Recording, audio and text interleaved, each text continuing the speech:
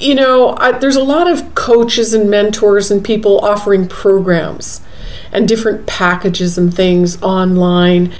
Have you ever purchased any of those, or downloaded anything, and you don't really have interaction with the coach per se, you just do their program? Have you ever done anything like that?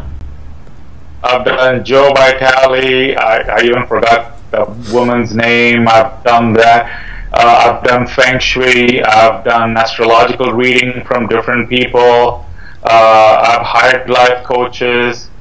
What else have I done? Oh, Reiki masters, Theta healing, past life regression, an ashram, hypnotherapy, an ashram that I can't name it because then they'll come and kick my ass. So, oh my lord, just while talking I just realized that I've spent about nearly 300,000 dirhams. Oh wow. And I was in debt. That's like that's like $100,000. Yeah. So, yeah, and the frustrating point was, you know what, take my money. Take my left arm. It's fine. Give me the results. You can take my life. You can take my money. I'll make it back. But don't take my hope away. And when you're selling me garbage and shit, you're taking my hope away. The only thing that I'm sustaining to survive the issues that I'm going through is hope that this is real, this will work. I'll give you more money, but please make it real. Don't fool me. And for 300,000 dirhams and 4.5 years, I've been sold garbage. Just pure garbage.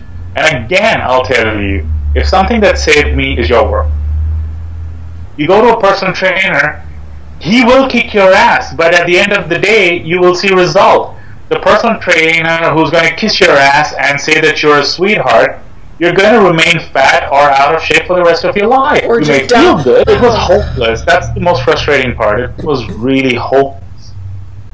Wow, I'm so touched, Manju. I'm in gratitude for you. That one, you've realized that there is a lot of noise out there, and there is a lot of unscrupulous marketers. Years ago, it was in '08 where I had the vision. I was asking what was 2012 all about, and my guide said to me, imagine today you're a caterpillar and tomorrow you're a butterfly. So I pondered that, and I still ponder that. What would that experience be like? Translate it to a human experience.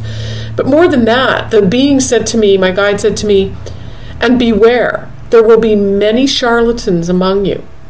And that often comes to mind, because there's a lot of slick marketers out there and people with deep pockets and big budgets. And that seduces people. In yours, the only thing that I could say is that it's not just a meditation.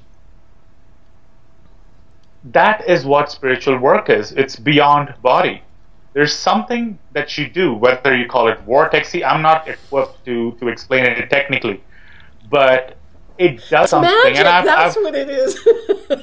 You know what? I don't want to use the word magic. I want to explain to people, because